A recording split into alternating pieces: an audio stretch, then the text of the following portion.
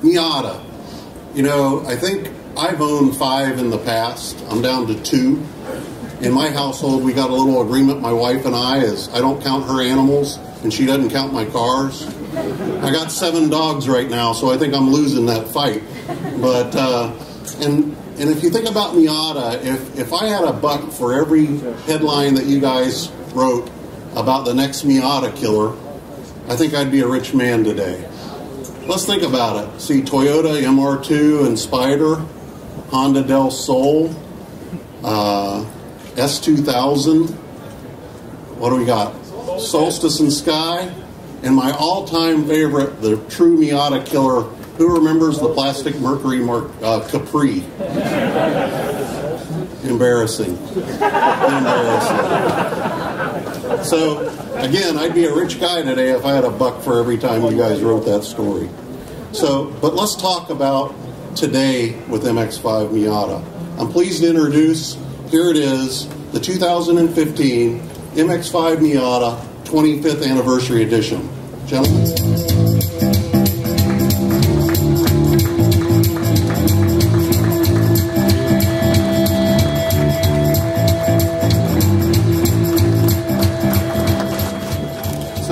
This car is really special. It's even Nacho approved. For those that know Nacho, he was able to join us at our photo shoot. But Nacho is approved that allowed that we only have 100 of these made for the U.S. It's going to be very limited production. We're going to, on May 17th, customers are going to be able to reserve these cars online at MazdaUSA.com and select the dealer at which they're going to take delivery of the cars. They're also going to be able to complete some paperwork on time to allow this to be a good and smooth ownership experience. The car is really special. Not only is it limited to 100 units, it's got special 25th anniversary logos, obviously the Soul Red paint and the almond interior, embroidered headrests, special graphite wheels, 17-inch graphite wheels, and a numbered name badge on the fender. So you can see that here later today. Hey everyone, it's Emmy Hall at TFL Car. We're here at the New York International Auto Show. Is that where we are? Can you believe it?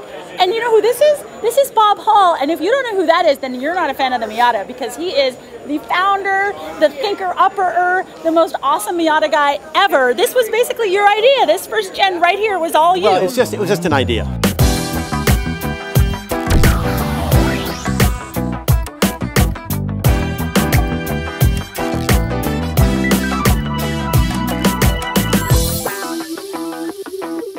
The people that actually made it into a car, they're the ones that you should be raving about. I just had this idea, and it was kind of a chalkboard sketch, and I realized that I didn't know how to draw, so I better hire a designer. So, you know, it was a team, but yeah, I just did concept, and it was fun. It was like almost as good as a real job.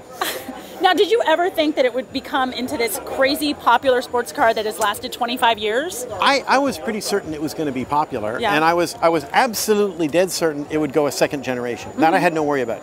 Beyond that, I didn't even give it a thought. I just thought, I got to make it as good as it can be. And I think one of the things that the Miata has going for it is the concept of the car is extremely simple. Right. Okay. You know, it's not about being the fastest. Okay. It's not about seconds to 60. It's not about miles. It's about smiles per gallon. Exactly. Not miles per gallon. So, you know, in that context, if you keep a car simple and you connect all these dots, it should do well.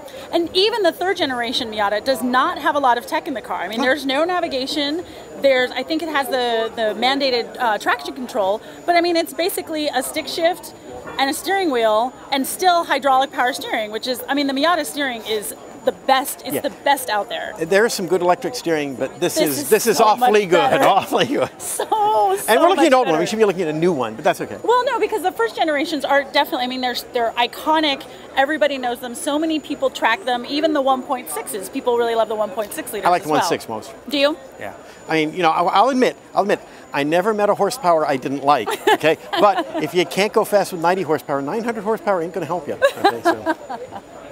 Well, what I really love about it, because like you said, it's not a 0 to 60 car. It's not a drag race car. This is the car that you want to take into the corners and just tack it up, redline it as much as possible, and have the most fun possible. And that's what I do in mine as much as I can every single day. Well, you should do it more. Get away from these motor shows and go out and drive. I'm trying to. So what do you see like when some of the other competition started happening? Because the Miata got to be so very popular, and then Honda came out with the S2000. At the time, they didn't have a rear-wheel drive two-seater sports car. Like, were you kind of shaking in your boots thinking that it was going to surpass the Miata? No, to be honest, when we were working on the car, when it finally got actual approval, which was 1987, we got the actual go to really build the car. It had been in this weird process before because it kind of had a very long, unnatural genesis. But when that happened, I was absolutely on pins and needles that somebody was going to launch a Miata before we did. Right. Okay, I said, and I was thinking Nissan, because no, Nissan had. Yeah. See, one of the things about the Miata that we looked at is, it was going to be a car that was going to be training wheels for an RX-7. Mm-hmm. Okay, you'd go from the Miata to the RX-7, and there would be this migration. I thought, okay, Nissan needs something to get people into the Z because they moved the Z farther and farther up. So I was certain this car is such a no-brainer. Right. Nissan's going to do one, and it's like we waited and we waited, and it was the sound of a newspaper blowing down an empty street or some crickets. And it didn't come out, and it came out, and then we're like, huh? Okay, and then when the BMW Z3 came out, we just went, huh? Yeah, yeah. So, I was such a no-brainer. We were surprised nobody did one, and when the one they did come out, I was like, well, BMW, Mercedes, Pontiac, General Motors even thought it was worth. So that felt real good. That felt really good. And so, what was your favorite feature when you designed this car? What was your absolute favorite feature on the first generation? Probably the thing, and at one point in time, I had a big fight with Tomatano and the design guys. Design guys wanted to have, it's on that yellow car, they wanted to have a rigid cover over the top. Yeah. Mm-hmm. Okay, and what you'd have to do is open the rigid cover, put the top up, and put it down. I wanted to have it so if, let's say, this fabric cover you pulled off, and it comes off, and you had the top down without it, with one hand you could put the top up in about 10 seconds. And that's what I wanted. While you're sitting in the car with the belt on, you can put the top up. It sounds dopey, but that allowed you. It's true. I've been caught in the rain so many times, and it's just like, okay. It's an incentive to drive with the top down. Yeah. Because you can put it back up. Right. If it's over 50 degrees, my top is down. Because look. Closed cars are a crime against nature. Thank you. I've always said that. I've always said that. And so that's why this was like, and I mean, if you had to pick one feature above and beyond just driving it, of course. That would be it for me. Okay. See how easily amused I am? No, I love it. Simpler times. It harkens back to a much simpler time. Yes, indeed. When Aunt Gazelda fell in the well and was eaten by the cow that was down there. So which is your favorite Miata now? We've got first, second, third generation. Which one is your favorite? For entirely selfish, vain reasons, I like the NA, the first generation, the most.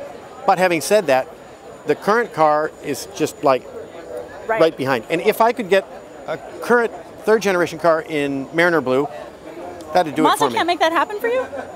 I'm just another guy. They have to do what's right for the company. And I always get a broom. I could get a broom and paint it with poster paint. I bet we could aftermarket that, and not a problem. Yeah, but actually now I'll wait for the ND. Okay. Yeah, I'm very excited. It's going to be better yet. It's going to be better yet. Very, very excited.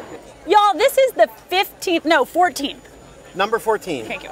Y'all, this is the 14th Miata that has ever been produced. It's got 8,303 miles on the odometer, and Bob Hall's going to take me for a spin. Oh yeah! And probably honk the horn by accident. So, if you look at these horn buttons, yes, they're raised. In mine, they were lowered. Yeah, they were lowered in the production cars. We probably built 20 cars with these. We realized the mistake when we were moving one, and somebody hit it. When the horn kept going. So this is awesome. It's such an honor to speak with you. I've been a Miata fan since practically I could drive. Thank you. Buy another one, please. I would. I will. I will buy a new one. I'll buy an ND. Thank you so much. It'll be great. As always, this is Emmy Hall for TFL Car. We're here at the New York International Auto Show. It's in North America. Thank God I got something right. Yes, right. And I'm with Bob Hall, the founder of the Miata. Thanks so much for watching, y'all. See you later. Bye.